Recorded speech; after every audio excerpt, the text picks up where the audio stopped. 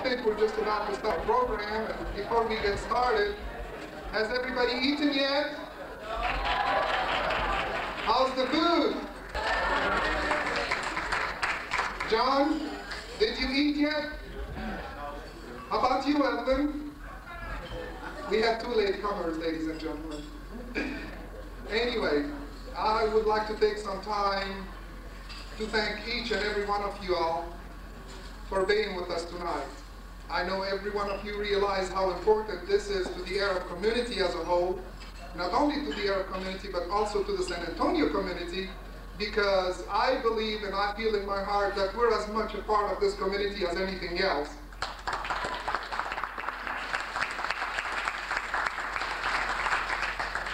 I left Tunis, Tunisia about 14 years ago, and San Antonio is my second home, practically. My children were born and raised here. I've been working here for the last 14 years, and so have a lot of other Arabs here. So we are as much part of San Antonio as anybody else. We're as much of Americans as anybody else can be.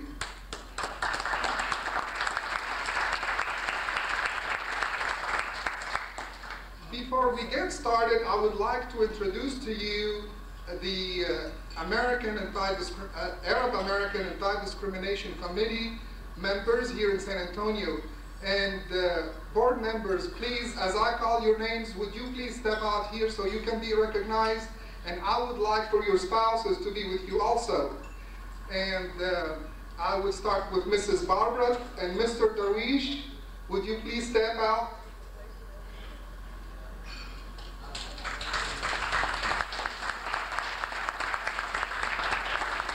Mrs. Jeanette Ramahi and Mr. Ramahi, please.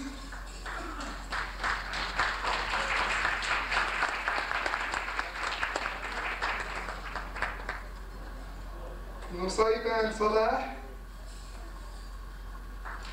Nusayba, would you please? Hussam Omar. Hussam, would you please? Who else do we have here? Who are we missing? We are missing Judy, our secretary. She's not here tonight. She's put a lot of work on behalf of ABC. Ladies and gentlemen, without these people, this banquet would not have happened. Janet, take your place and be recognized, please. Muhammad? Okay, Muhammad's back is hurting, so excuse him.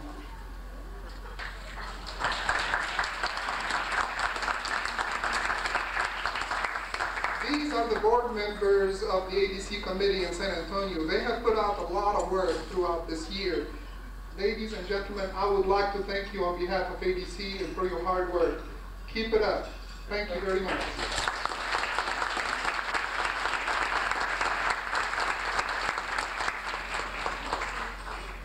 There is a lot of other people that are behind the scenes, and they work very hard. And I would like to recognize some of them too. Amen. Would you please stand up and be recognized?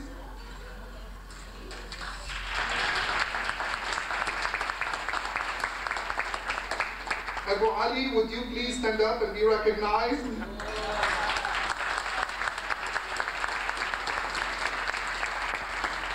Abu Najib, I love you. Please stand up and be recognized. هذا شيخنا في San Antonio. هذا أبونا أبو الكل. He is so full of love. He radiates love. He shines. Thank you. Well, we have with us tonight a few dignitaries. Some of them are not here. I would like for you to recognize Mrs. Helen Duttmer and Mr. Duttmer.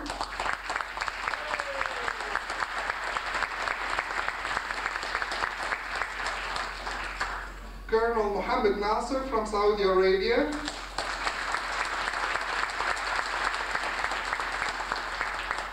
Major Yusuf Al-Janahi from Kuwait.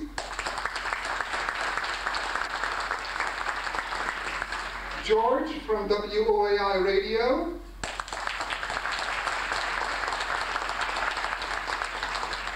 Mr. Byron Trott, Paragon TV.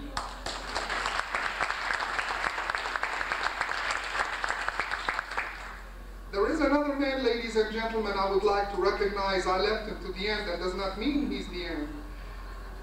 About 4 weeks ago, I was talking to Abu Ali and I was suggesting who can help us sell tickets or do something. Well, I happened to stumble on a person by the name of Mr. George Haddad. I went to his office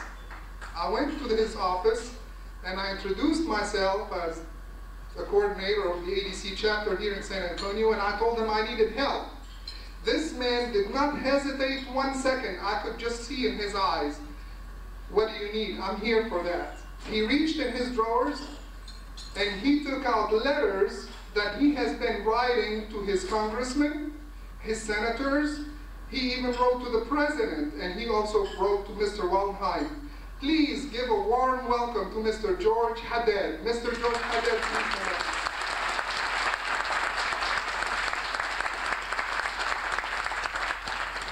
I tell you, if every Arab here was a George Haddad, we'd walk a long, long way.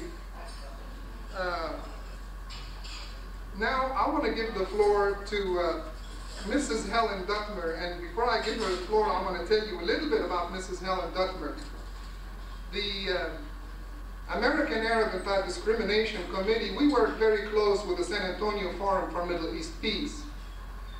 About 2 years ago, we had this idea about having a Middle East Peace Week in San Antonio. So we started approaching everybody in the city, in City Hall, and then we decided we should go to Mayor Henry Cisneros. When Mayor Henry Cisneros had a good gatekeeper, we could never see him. I saw him at a few banquets. I met with him, I talked to him personally, but he would never give us a Middle East Peace Week. Well, I knew that Mrs. Duttmer is in charge of international affairs here in San Antonio, and one time I saw her and I told her the story. She told me, Mohsen, put it in writing and send it to my office. And 1 week later, I was at City Hall and my wife and I received the proclamation of Middle East Peace Week in San Antonio. Mrs. Duttmer, I cannot thank you enough.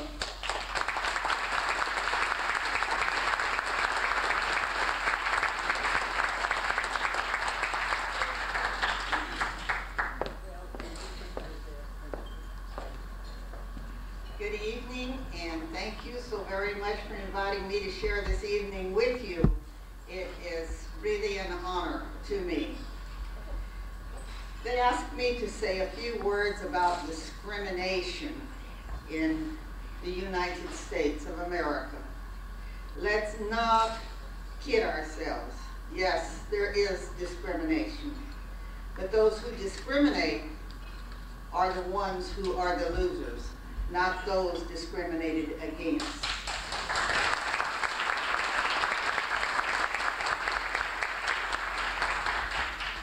America is a land made up of many diverse ethnic backgrounds. You can't find someone who merely is a pure American. There is no such animal. Even the Indians were inbred from other ethnicities. So there's not a pure American except in your heart. And anyone who comes to this country and honors this country is an American, and the ethnicity takes a second and back seat as far as I am concerned.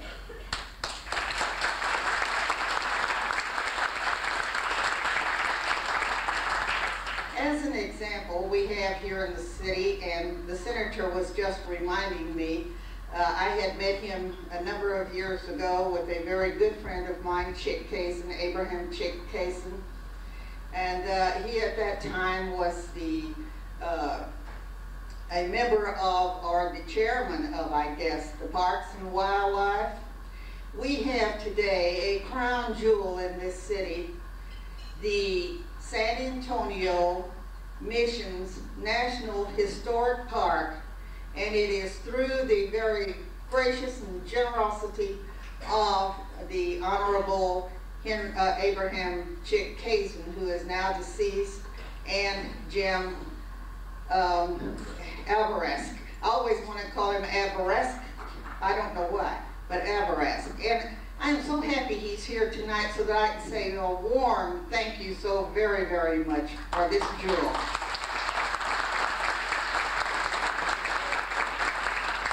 And incidentally, I'm a little partial because this jewel is located in my district. But getting back to the discriminatory question, we'll take, for instance, right here, the colonel sitting here.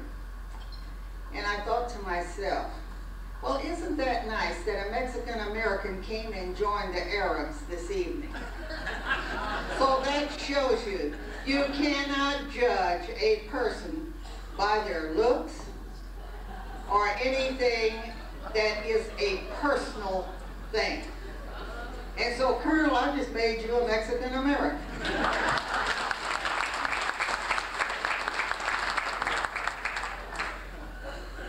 But getting right down to it, I never call anyone a Mexican-American, and they laugh at me. They call me discriminatory at times.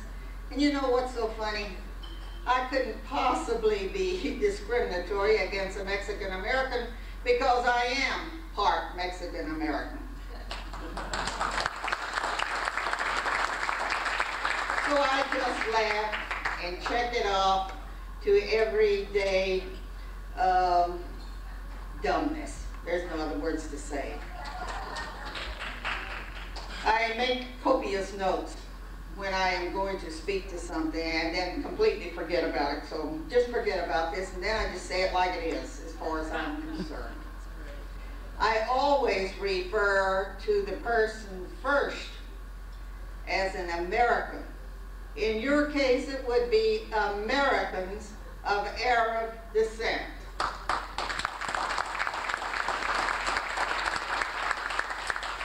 When I go to your country, if I'm ever lucky enough, and some of our people have criticized Albert Bustamante for taking all these trips, I applaud him. He's going to see what makes people tick so that we can all live together in one harmonious country. And that is a plus to me, not a minus. For it's through misunderstanding and not knowing the cultures of the people with whom you come into contact every day that the discrimination arises. You are no more responsible for some terrorist over across seas than I am of some terrorist here in the United States. And so therefore, I do not think that you should be judged by the acts of others. I have always said, I will take responsibility for everything that Helen Detmer does and says. But I will not for 1 minute take any flack from something that someone else does. And that's the way I live my life. That's the way I hope that you will live your life. And I just welcome every one of you with open arms. If you need me, you know where I am. City Hall, San Antonio, Texas. Thank you.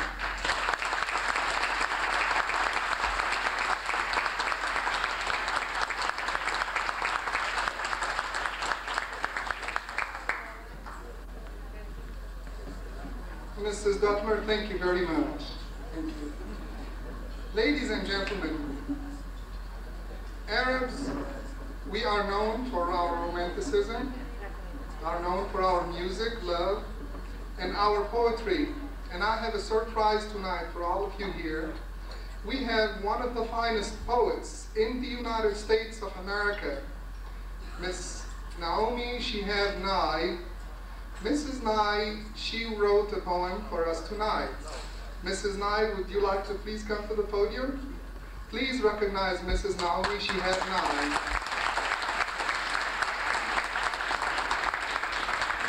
By the way, Mrs. Nye has translated Abu Qasim's Shabi writing from Arabic to English last year. Welcome, Mrs. Nye.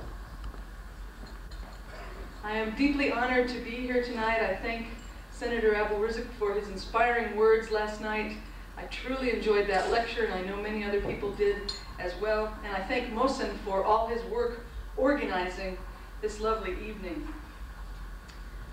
I will end with a special poem. I will read one other one first. This is one called My Father and the Fig Tree. My father is from the West Bank, and there's a character in this poem who many of you may recognize, Joha. For other fruits, my father was indifferent. He'd point at the cherry trees and say, "See those? I wish they were figs." In the evenings, he sat by our beds weaving folk tales like vivid little scarves. They always involved a fig tree. Even when it didn't fit, he'd stick it in. Once Joha was walking down the road and he saw a fig tree. Or he tied his camel to a fig tree and went to sleep. Or later, when they caught and arrested him, his pockets were full of figs. At age 6, I ate a dried fig and shrugged. "That's not what I'm talking about," he said. "I'm talking about a fig straight from the earth, gift of Allah, on a branch so heavy it touches the ground.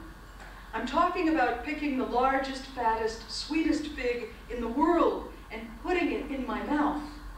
Here he'd stop and close his eyes. Years passed. We lived in many houses. None had fig trees.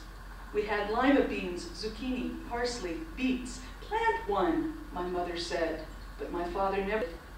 He tended garden half-heartedly, forgot to water, let the okra get too big.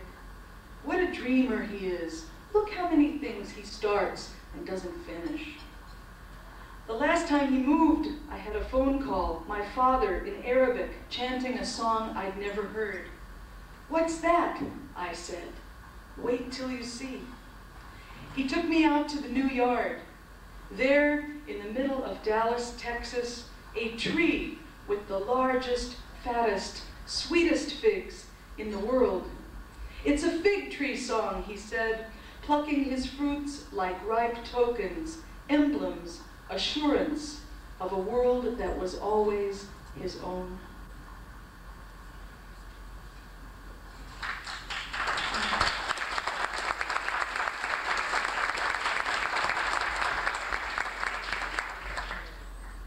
This is a poem for the oldest man in my grandmother's village. She still lives in the West Bank in a village called Sinjil, near Nablus. And this is called The Garden of Abu Mahmoud. He had also been in Spain, so we stood under a glossy loquat tree telling of madres y milagros with clumsy tongues. It seemed strange in the mouth of this Arab, but no more so than everything. Across his valley, the military settlement gleamed white. He said, "That's where the guns live," as simply as saying, "It needs sun. A plant needs sun." He stooped to unsheath an eggplant from its nest of leaves, purple shining globe, and pressed it on me. I said, "No, I don't want to take things before they are ripe," but it was started already.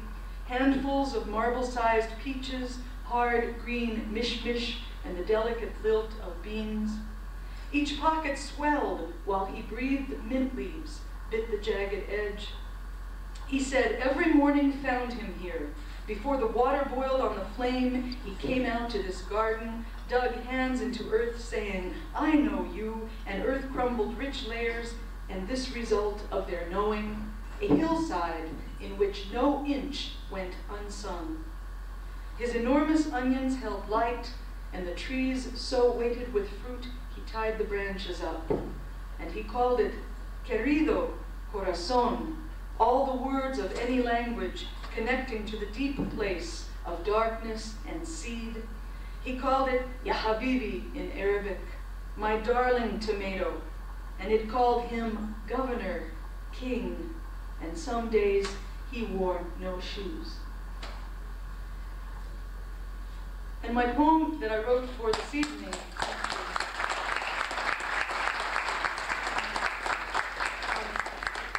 when I was a child, people didn't talk about Arab Americans so much. I knew we were different, and I was always looking for people who were a little like us, but I was also very interested in the French Canadians and the Italians on my block, and I just loved that mix. But one thing that I remember people saying to us when we were in grade school, they always commented on our olive skin. And I was very proud of it. And I love all colors of skin, so I've never even said anything about skin before, but this is called Olive Skin, Olive Bones, and it's for you tonight. Sometimes pride pounds inside him like another heart. Regarding a plate of grape leaves at a wedding, deftly rolled into thin cigars, he photographs them. A sweet river of tears tints his sight. As if that pride held him up, and sometimes in the presence of people who speak with the same lilt, it rises. And he feels it for more than one country, indiscriminate, some might say. But the fragrance of toasting sesame buns in Damascus, or the Cairo bus packed with school children offering seats, strike him the same way. He feels his grandfather's eyes in the eyes of all old men. And the trouble he's had crossing borders, even reading newspapers, leaves him then. Yes, he feels pain, he grows angry, but it's pride that fills his closets and rooms. His truth seems too simple. Boys who grew up with stones should own the stones. A woman with enough patience to embroider dresses certainly won't give up overnight. He waits a long time to be called right. Sometimes he thinks everyone must have a similar pride for somewhere. On those days he understands shamrocks, he can dance the polka or order enchiladas correctly. He feels united with pride on earth. It makes him want to share. Olive skin, olive bones, you are welcome in his home.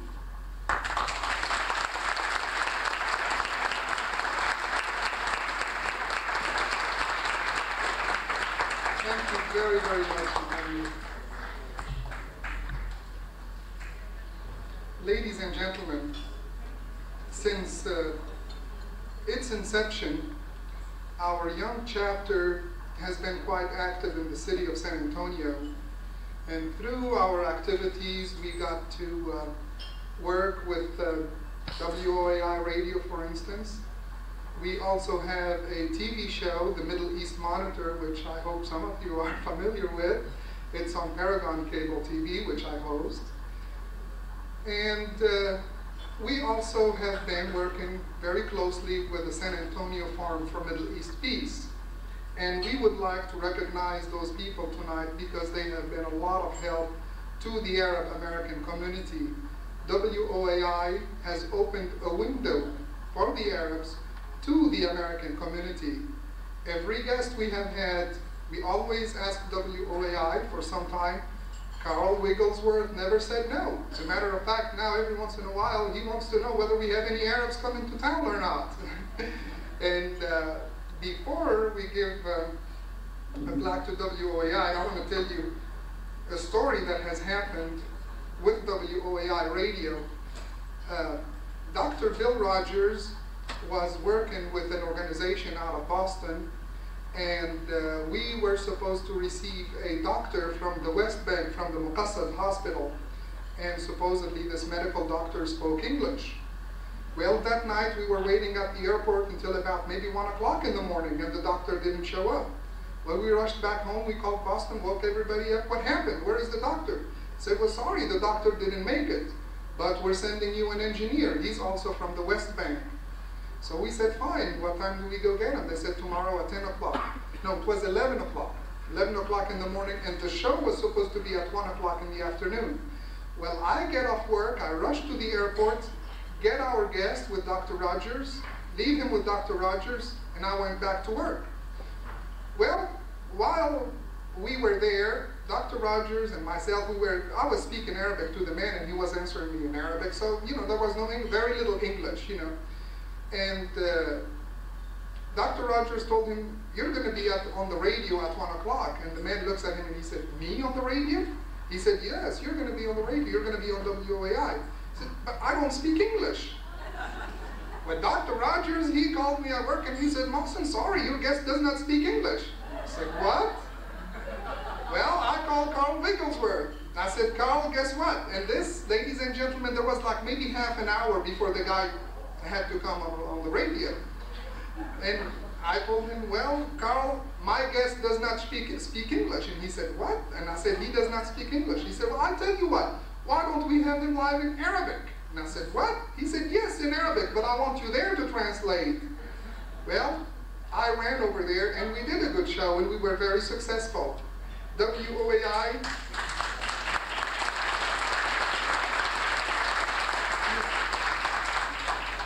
WOAI, the Arab community in San Antonio want to thank you very, very much. Please, George, would you accept this on behalf of Carl Wigglesworth and WOAI?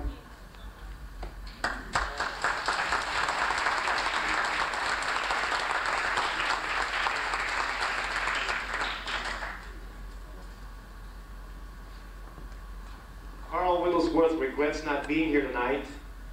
I'm glad he isn't, so I could be here. I am of Lebanese descent. But he sent his greetings, and he's honored to receive this award. Thanks you. He thanks you for your support, and he's glad to lend the ADC an ear and a mouthpiece. I accept this award on his behalf. Thank you.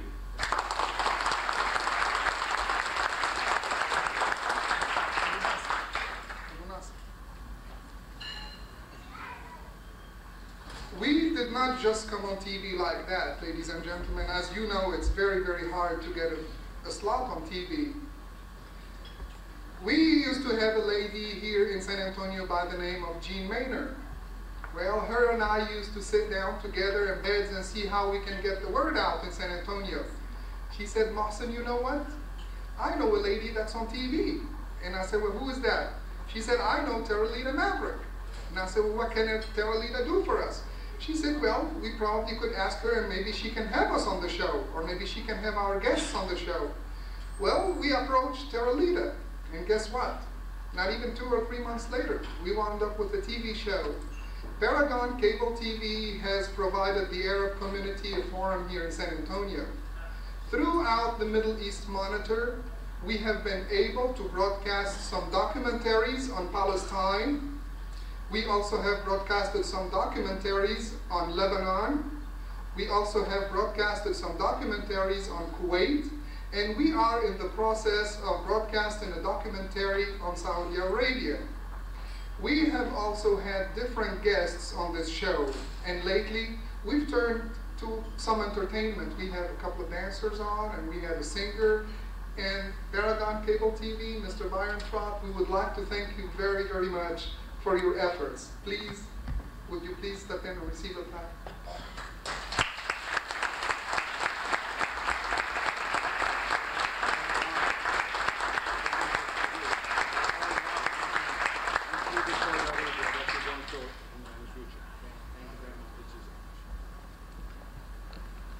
On behalf of Paragon Cable, I would like to thank all of you for making the show a success.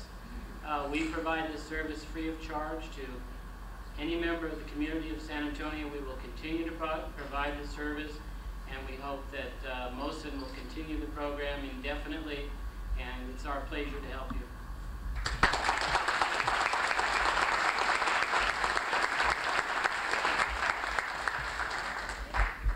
Well, I tell you what, I've been so excited, I practically introduced everybody except my boss.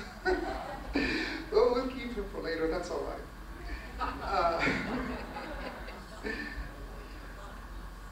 This award is very, very special for me. The people that we're going to give this award to are very special. They have a special place in my heart. And I promised Bill Rogers and Jean Maynard, if Palestine, inshallah, will ever get liberated, we will name a street after both of them.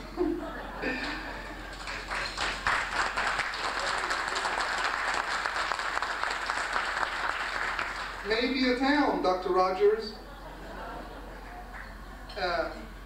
San Antonio Forum for Middle East Peace, ladies and gentlemen, was started about 3 years ago through the efforts of Dr. Bill Rogers, myself, Dr. Thane Wah, Jean Maynard, who is not here with us tonight, unfortunately. We would love to have had her. She worked very hard on behalf of this community, on our community, the Arab American community.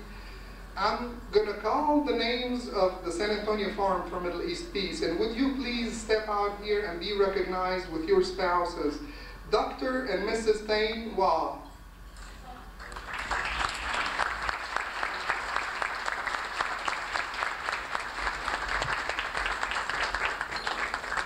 Dr. and Mrs. Leonard Murphy.